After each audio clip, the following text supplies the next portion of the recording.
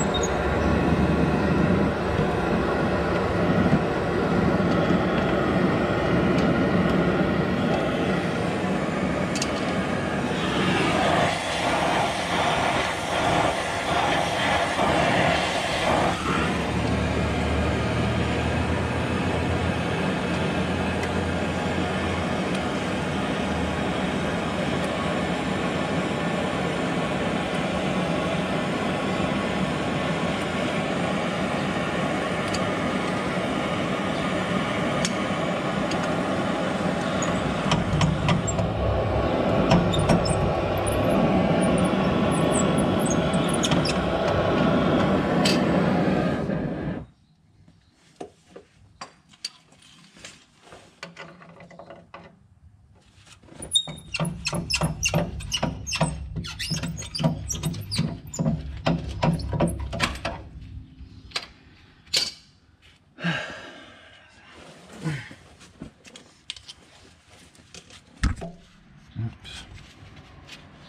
Bumped you with my head. Still see what's going on? Yeah, sort of.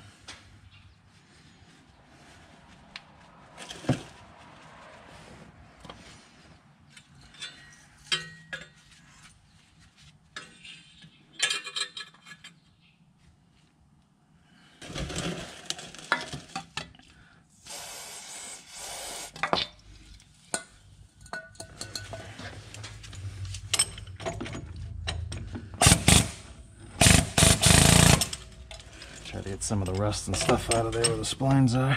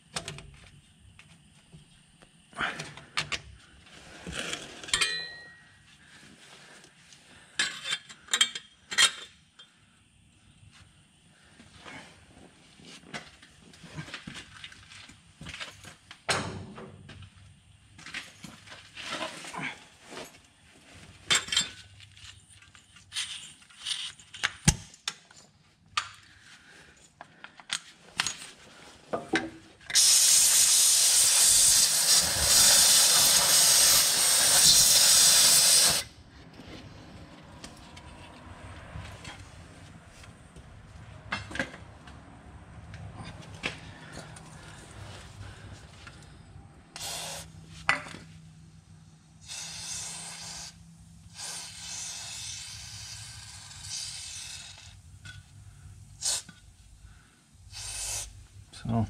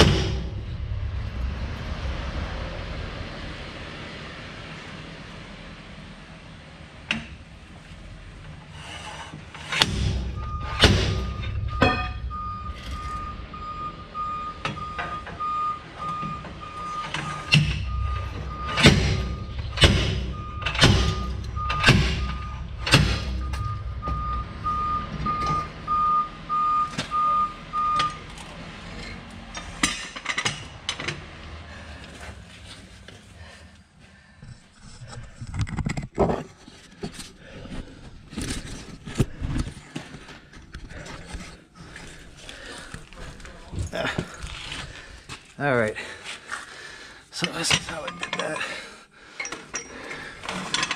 The tire slide hammer, bead breaker, and got it up in here, like this, on the back side of it.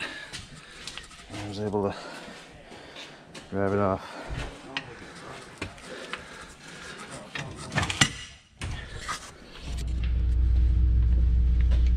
Ow.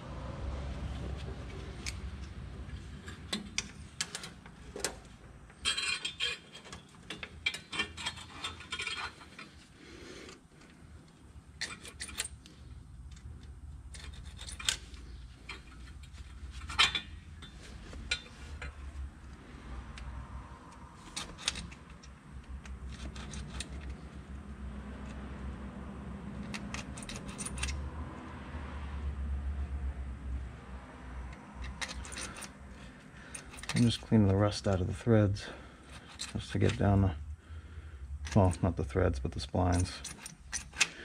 To get it back down a clean surface, and I'll put some Never-Seez on it for the new one.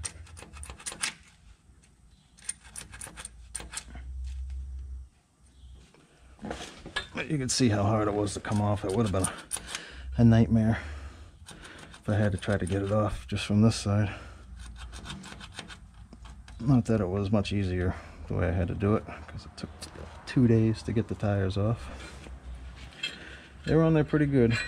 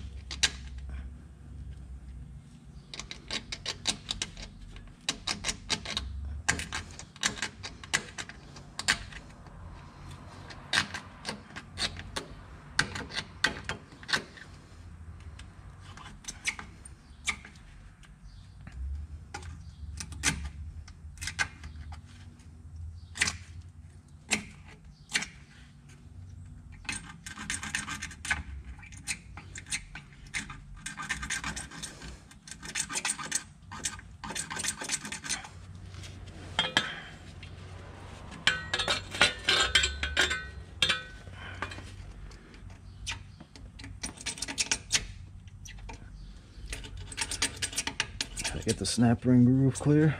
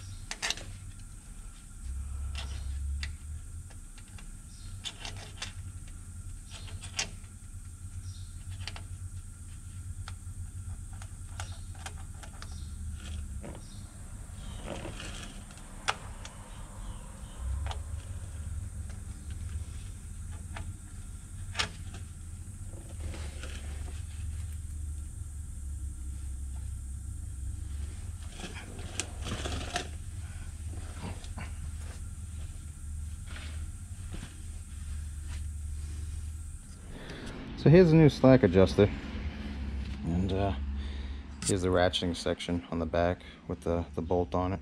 That's what adjusts it as it goes beyond the amount of slack that it allows.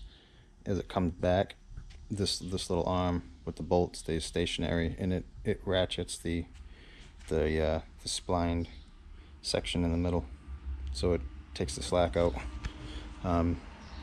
You get multiple size pins. This one I had to put another bushing in because the pin that came out was smaller than the bushings that are in this slack adjuster.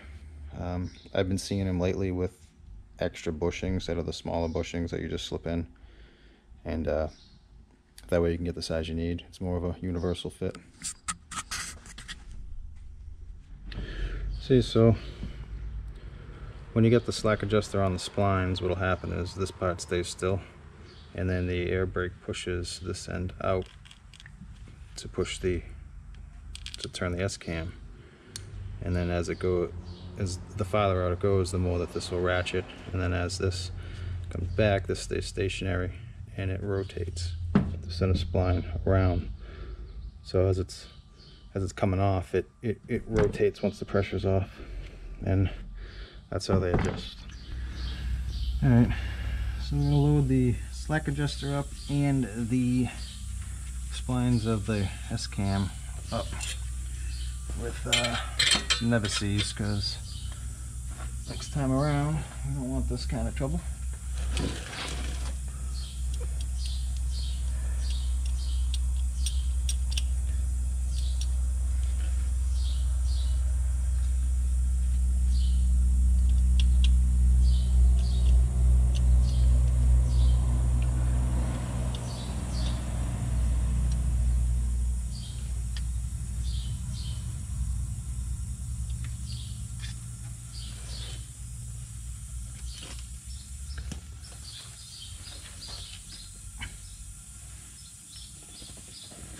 Make sure your grease fitting is oriented correctly, because most of the time these are universal and they'll go on either side.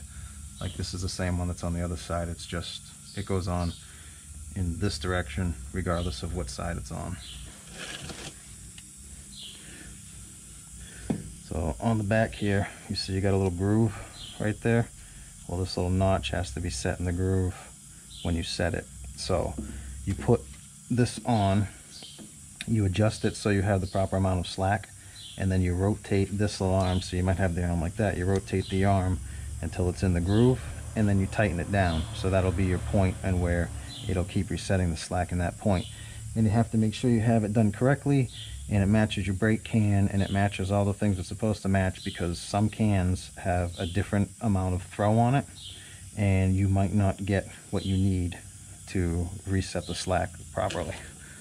So you'll have to do your own research to make sure you're getting what you need, and don't rely on me and what I'm doing, because this is just a generalized thing I'm doing, and it's more for entertainment reasons than instructional. So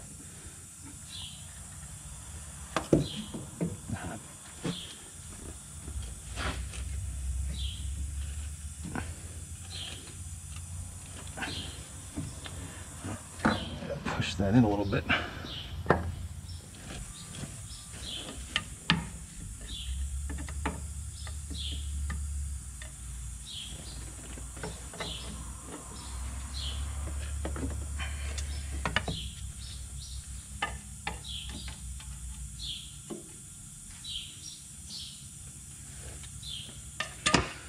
Sometimes this is a little more tricky if you have the tires on and the brake drum on.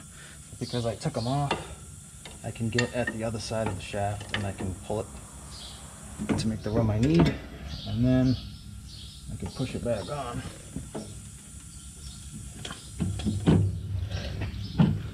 Because this differential here is in the way to get it in where it needs to be.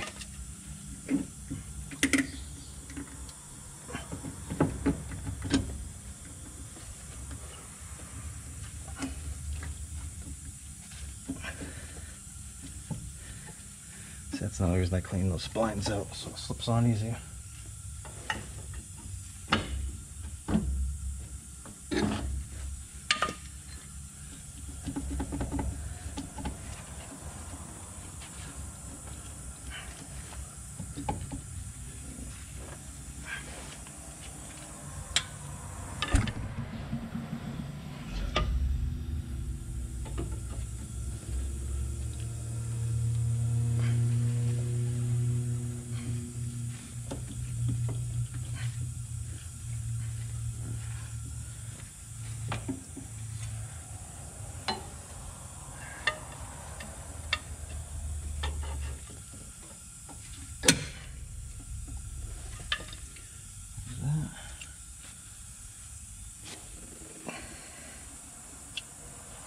Marshals on. I'll put our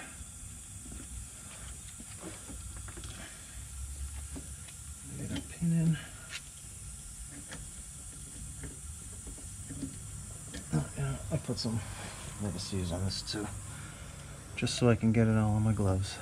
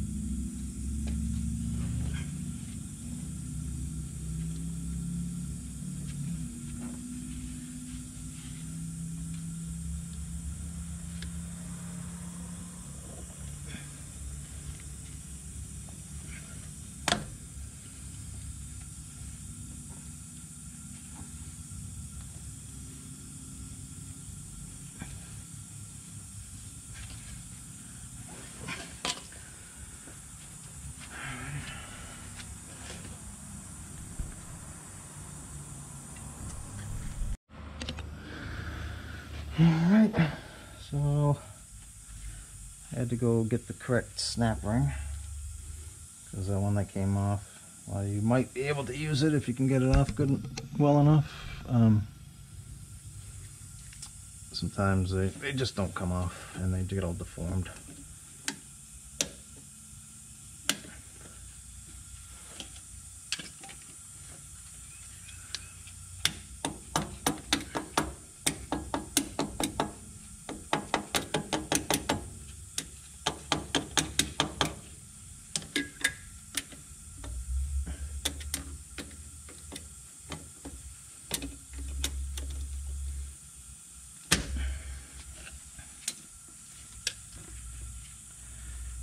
You want to make sure it's seated in the groove correctly. Sorry.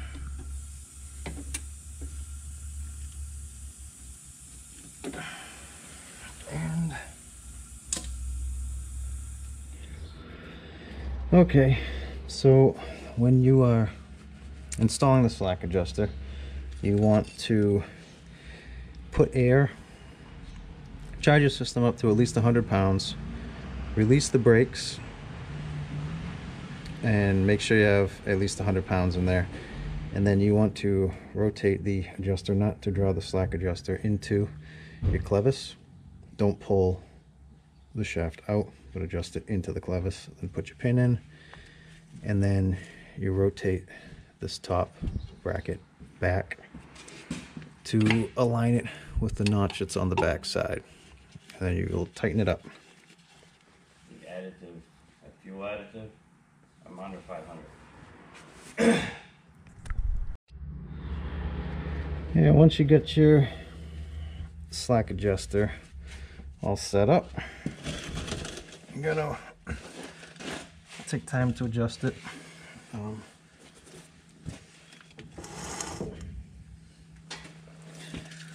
I myself set it for about 1 inch of slack on there, or maybe a little under. I don't think you're supposed to have more than 1 inch of slack. There's a difference between slack and then throw. Slack is what you have in there that you're going to pull on, and actually what the force that the brake can puts on it, I believe, is different. So you can have more with the actual throw of it, because these cans only have so much throw. But the loose slack, I believe you're supposed to be under 1 inch of slack. So I try to go around 1 inch, or maybe a little under, like 3/4 or something. So I usually get a pry bar on here and see how much slack I have in there, then I just adjust it. The instructions say to tighten it until it just touches the drum lightly, and then back it off a half a turn. You can do it the way you want to do it. I would recommend you doing it the way you want to do it and the way you're comfortable with it, because it's definitely a safety concern if it's not done right. So I will include the instructions from the Haldex site for installing these, and I recommend that you follow the instructions that I include in the description over the instructions that I'm giving you. So I want you to be aware that, being it's such a dangerous repair, if it's not done right, I don't want to accept liability for what your actions are. So I'm trying to give you the information that you need to set it up correctly, directly from the slack adjuster manufacturer. So take every precaution that you can, and don't do anything you're not comfortable with. So basically that's it for this. I will grease the slack adjuster as well. Yeah, so good luck. Okay, before you do any of the adjusting, and be sure that you chock your wheels.